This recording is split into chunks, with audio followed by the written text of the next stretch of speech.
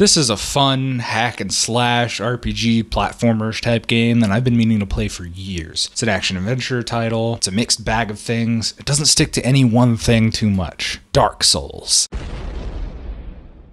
Medieval is a good little game that doesn't overstay its welcome. It's charming and fun, and it wants you to have a good time. The story goes, Daniel Fortescue was a knight captain and the king's champion in the 1200s, who led a militia against the evil sorcerer Zarok, who used to be a court wizard loyal to the king. The legend says that he slayed Zarok, but in truth, his militia and the other heroes of the land defeated Zarok's army without him, and Sir Dan fell to an arrow in the eye in the first charge, and he never got to truly be a hero. Now, 100 years later, Zarok returns with a new batch of spells and a new army, and after returning the dead to life, Fortescue is given another chance to fulfill his destiny and put Zarok down for good. As far as knight stories go, it's pretty basic, but it's also pretty good. It's about all you need for a game like this, and who can really resist the hero's journey?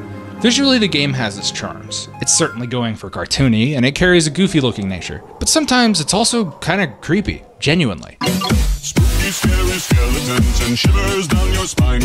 Shrieking skulls will shock your soul, seal your doom tonight. You get that vibe.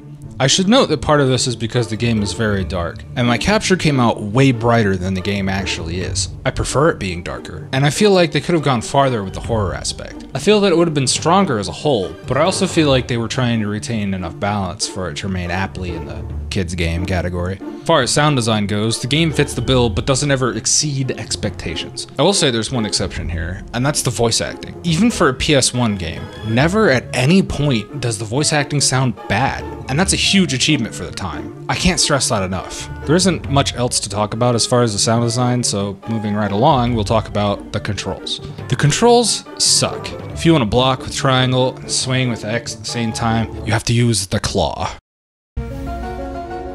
The camera also sucks. This game is very clunky. You sprint off ledges on accident a lot. It features so much platforming, but doesn't have a double jump, leading to a lot of instant death. This holds the game back, seeing as the difficulty of the game hinges on this almost entirely. In later levels, the only thing preventing you from being unstoppable are all the dang ledges. The game has a lot of replayability at its core. It's designed around the idea that you can return to a level at any time. The crux of this is in how, if you start a level, you have exactly the same health and items as the previous levels. This kind of forces you to backtrack, but that's not terrible. I personally played through this game with a guide written in 1999, I guess, to get through it quick. And I can tell that hindered my experience of exploring things and retrying levels out. It wants you to go back and try things a little different, or look around. And it is, like I said earlier, a hack and slash type game with Dan swinging a sword wildly at things. Press or hold square for your secondary attack. There's so many different weapons with different functions in this game that are super well designed. Hardly any of them become obsolete as you get new ones. There's a lot of unlocks, too. If you're a completionist, you're gonna love your rewards. I 100%ed this game. I don't 100% a lot of games, unfortunately, but this is due to how short it is, and how easy it is to get everything.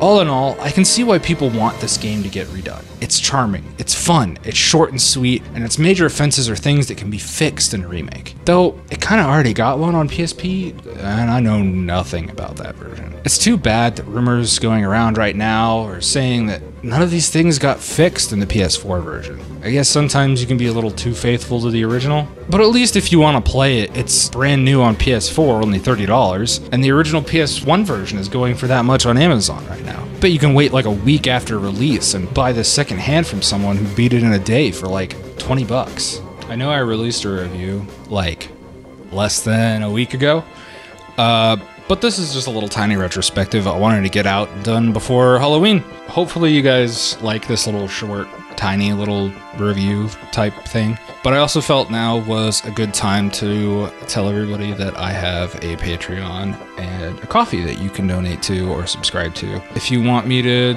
do more stuff more often, this will be a good way to support me, and it will really help me put more stuff out. And I want to say, as always, thank you for watching.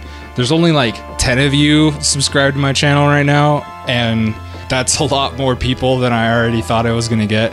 So I really appreciate it, and I'll see you in the next one.